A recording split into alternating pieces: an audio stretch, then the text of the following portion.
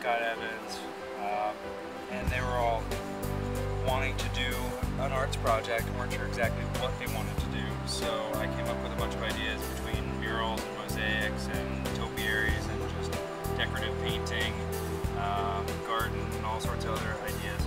And they said, mural? Sure. And I had a lot of experience with murals over the years.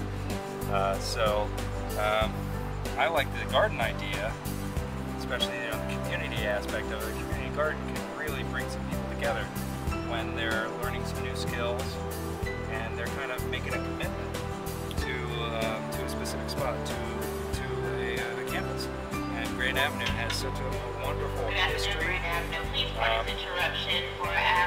It's such a beautiful school with such dedication from the parents and the teachers. While it's in the roughest neighborhood in town, it's just a beautiful school. And so bring people together, teach them some new skills, and get them to have a sense of ownership for the campus.